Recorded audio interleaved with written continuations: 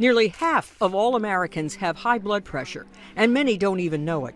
Anything more than 120/80 is considered high. It's the #1 risk for heart disease and stroke. And it can increase your risk for many other conditions. I had high blood pressure towards the end of my pregnancy, and I actually got something called preeclampsia. There are some simple ways to lower your blood pressure without meds. First, cut back on salt. Most of the hypertensive population is salt sensitive, meaning that if they eat salt, the blood pressure goes up.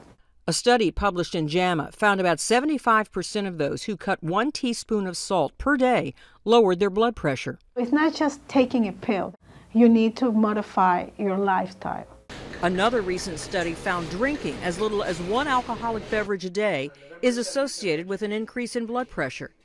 And according to the American Heart Association, within a half hour of quitting smoking, your heart rate and blood pressure may drop to normal levels.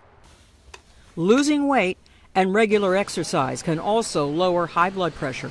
You need to do more exercise, and because everything is interrelated.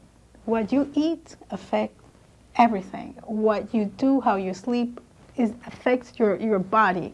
And interestingly enough, affects your aging, your biological aging.